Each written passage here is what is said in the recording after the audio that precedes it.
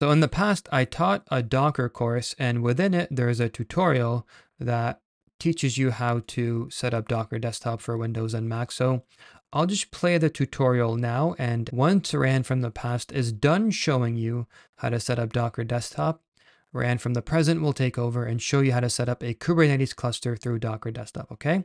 So let's do that now. Now we're going to install Docker. So write Docker install inside of Google, install the Docker engine. I'm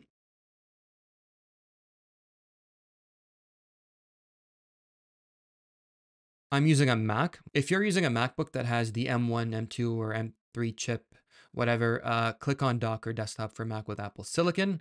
If you're still using a Mac with the Intel chip, click on that. I'm going to click on this one. I already have Docker installed, but I'll just go through the process with you. It's actually fairly simple. So go to my downloads, click on the installer.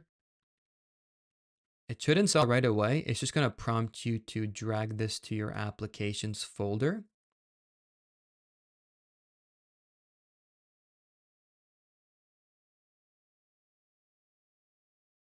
All right. If I open up the Launchpad, I'm going to see Docker right here.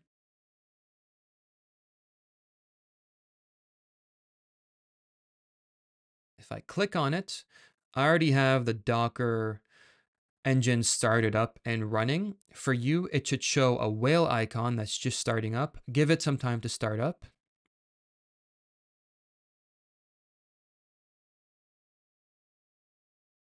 Okay, once it shows Docker Desktop running, click on Sign In/Sign Up. All right.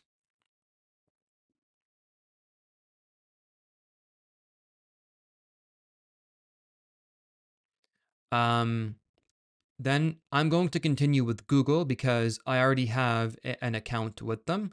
If you don't have an account, make sure to sign up and then sign back in. All right. So I'm going to continue with Google. It's going to sign me in. Now I can open Docker.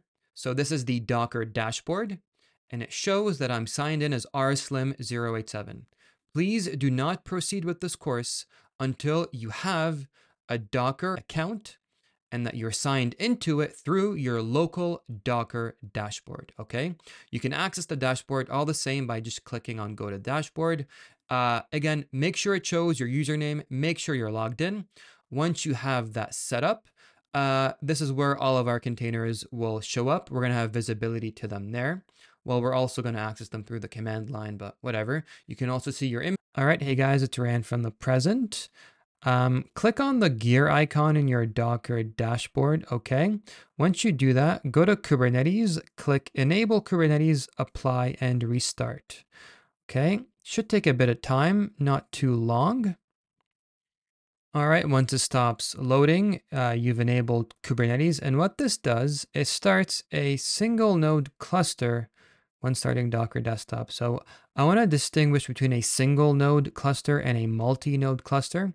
A single node cluster means that our personal machine, our laptop or desktop, whatever you're using, in this case, takes up the role of worker node and master node. But in a production environment, what you would do is host a multi-node cluster on a cloud provider like AWS or Azure, where you've got many, many worker nodes, many master nodes, all working together under the supervision of the Kubernetes software to achieve container orchestration at scale. But in this case, because we're just prototyping, we're doing things locally, we just have a single node cluster where our personal machine is simply running Kubernetes. All right. To make sure that everything is working, what I want you to do is actually start by just writing kubectl.